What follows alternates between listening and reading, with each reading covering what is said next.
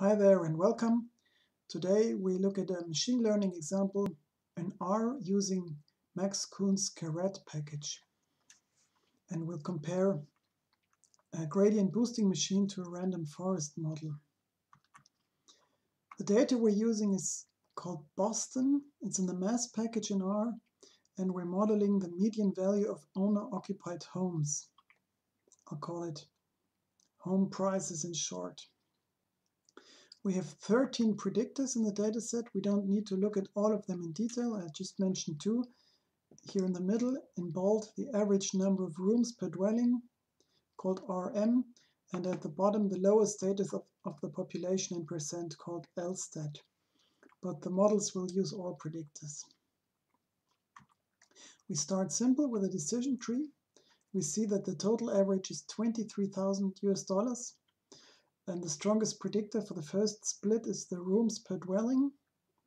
And then as we go to the left, we have lower median values of owner-occupied homes, 20,000 here in node 2.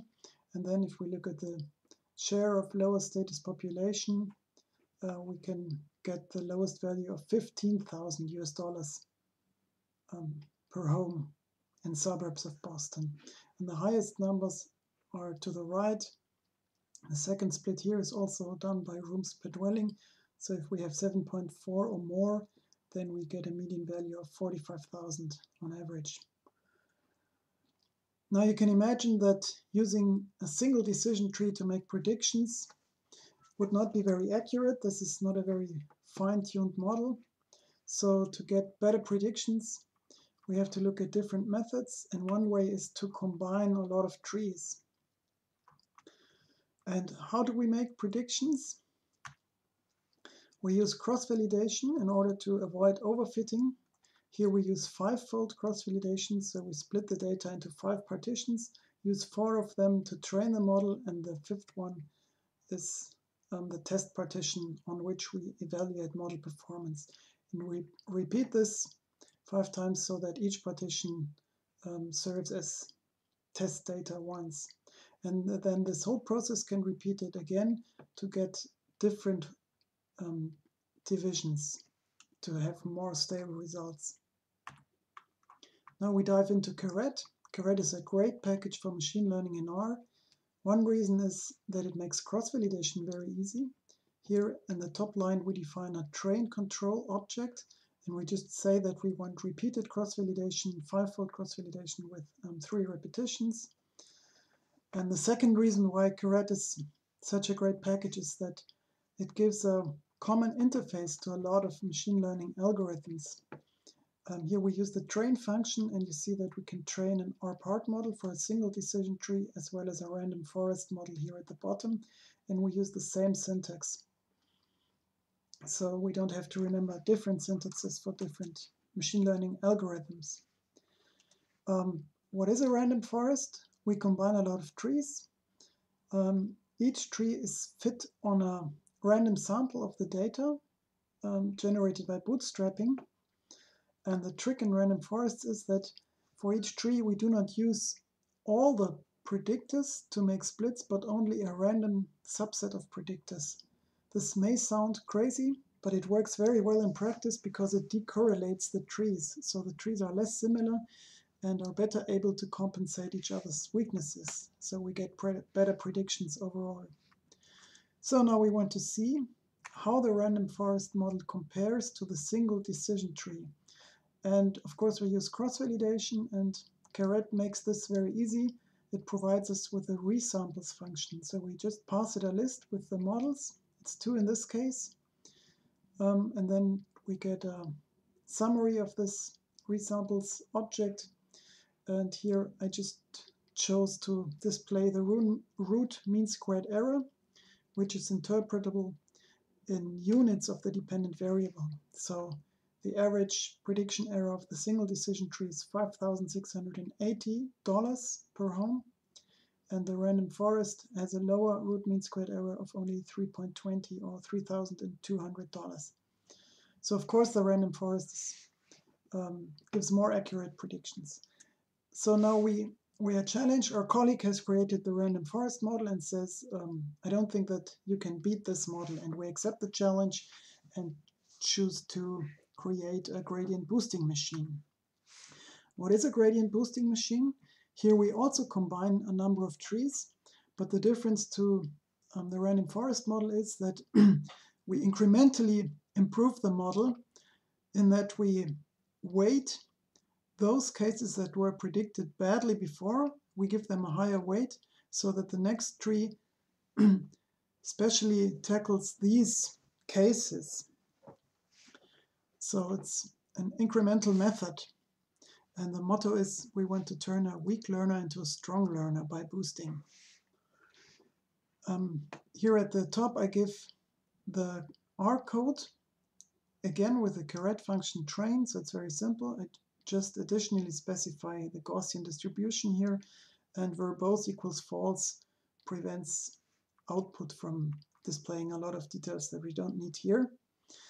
We look at this tree model and compare it to the random forest model, and this is a disappointment because the GBM has a higher root mean squared error. So our colleague smiles, and we have lost the competition at this stage, but I wouldn't have made the video if there was nothing we could do about that.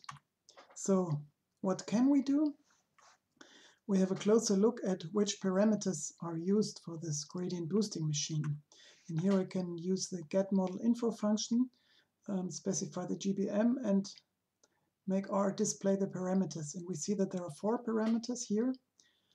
The number of boosting iterations, or N trees, the max tree depth, or interaction depth, then shrinkage relates to how fast the learning curve is.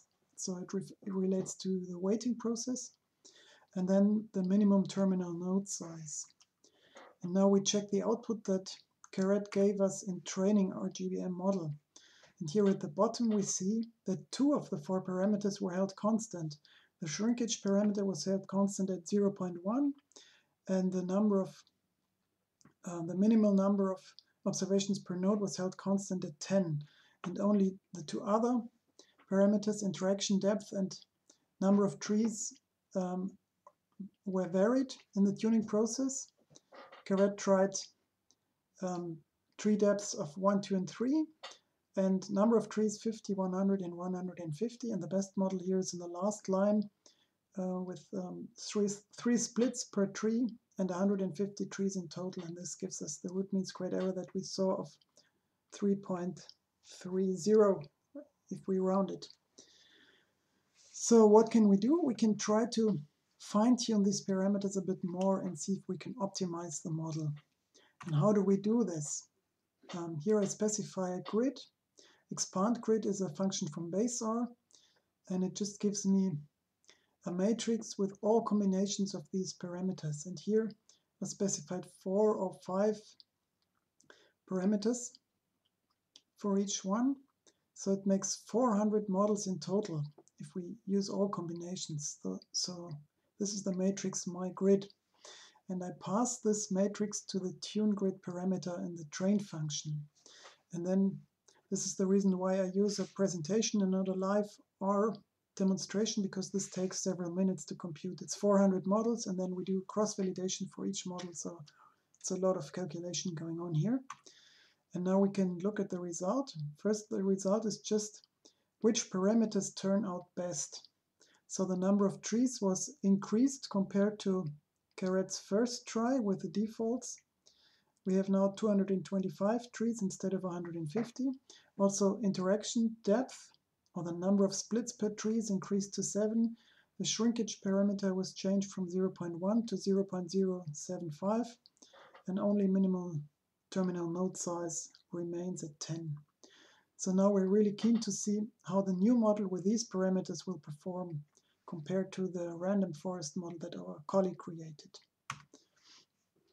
So we use a grid again, but this time we only use the best tune. So it's only one model that will be fit. So this train function will run quite fast.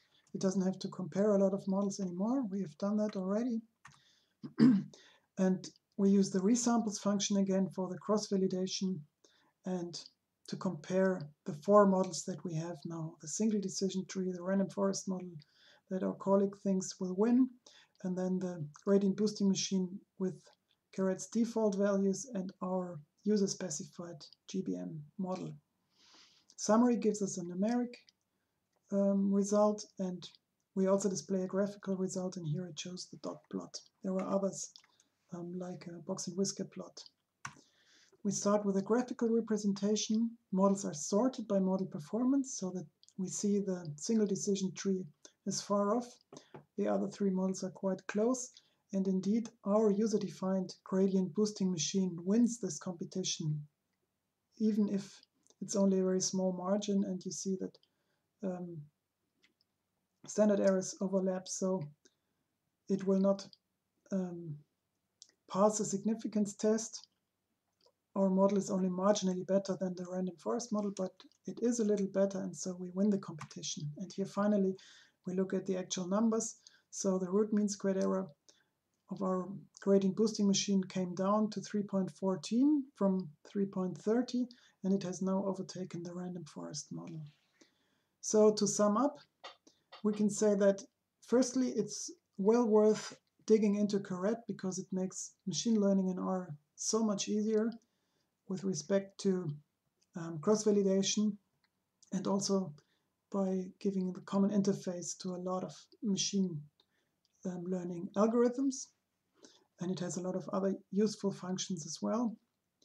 And secondly, the defaults for model tuning are quite good in Caret, but if we have time and want to optimize a model, we can tune the parameters a bit more and get a better result. And this was here necessary to win the competition. Thank you, and good luck for all your machine learning projects.